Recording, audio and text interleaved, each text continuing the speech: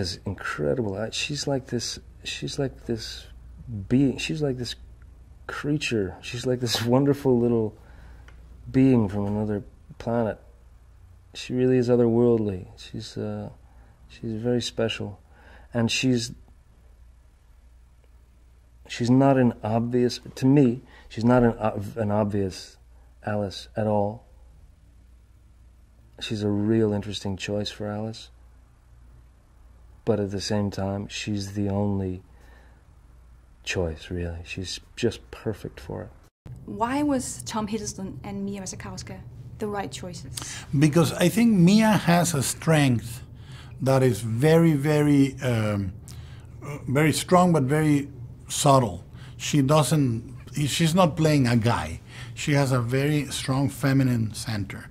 And she has modernity, but an intelligence, but is not overbearing, trying to prove it. She has a quiet strength.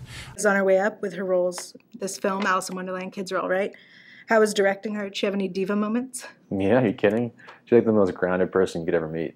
Like about the most chill person you'll ever meet on set, and really friendly with everyone, and just sort of like, just always laughing. So yeah, no diva moments with Mia.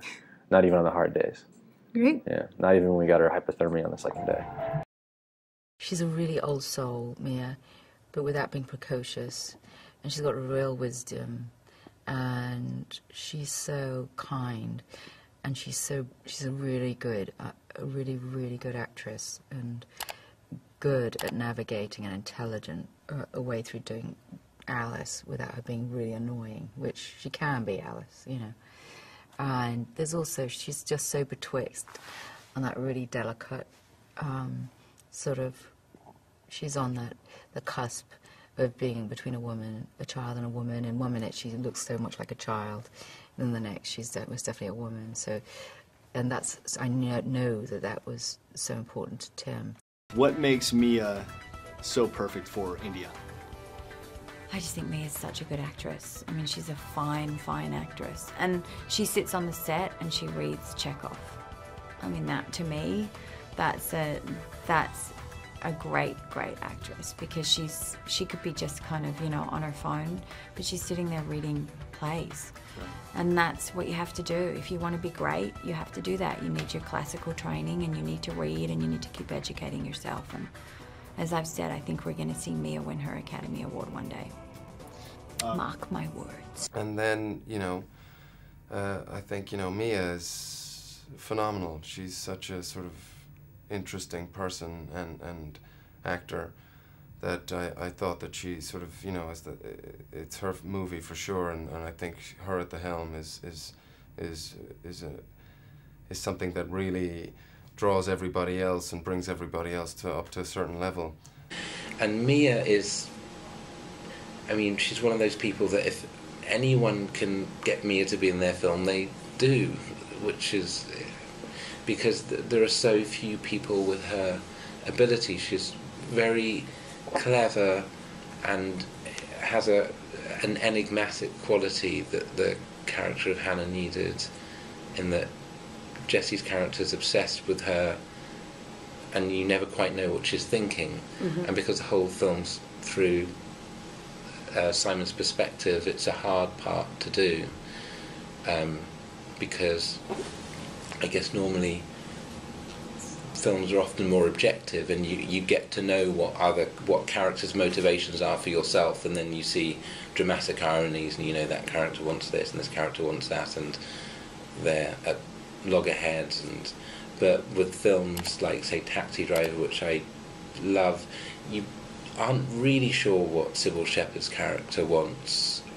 You can guess, but it's so through his eyes that it's a hard part. She has to make that three-dimensional, but the purpose of the story is to show what he thinks more than what she thinks, I guess. So.